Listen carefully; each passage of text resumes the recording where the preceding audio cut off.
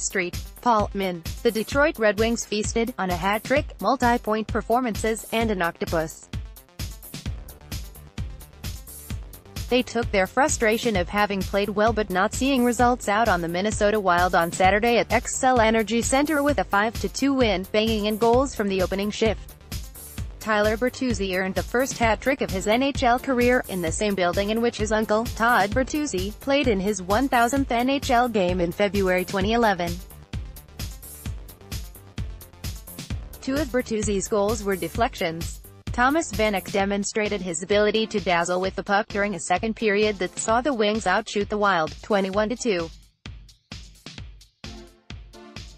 Several players enjoyed fruitful nights as the Wings won for the second time in 11 games. Jonathan Ericsson had 2 assists, his first since March 26, setting up both of Vanek's goals. Dylan Larkin also had 2 assists for his 8th multi-point game of the season. Rookie defenseman Filip Hronek had his second 2-assist game of the season, furthering his cause to stick around. A night after giving up a goal 13 seconds into their loss at Winnipeg, the Wings jumped ahead right away.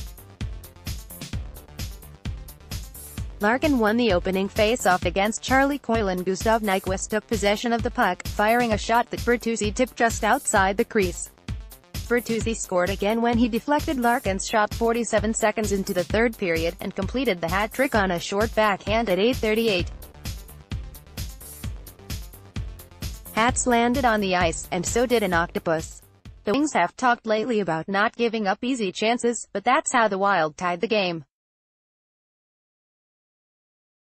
Nicholas Kronwall, who turned 38 Saturday, missed grabbing a loose puck in the neutral zone when it took a funny bounce, and just like that, the Wild pounced, with Ryan Suter feeding the puck to Luke Kunin, who fired a shot from the top of the left circle that eluded goalie Jimmy Howard. It was a similar story to the night before, when the Jets scored after Ericsson turned the puck over in Detroit's zone. The Wild finished the first period with 11 shots, 7 of them generated the last half of the period. The Wings had 8.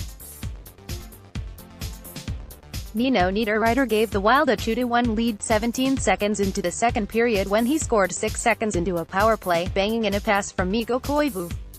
The Wings punched back, with Vanek scoring on a rebound from in front of the net at the 45-second mark to make it 2-2.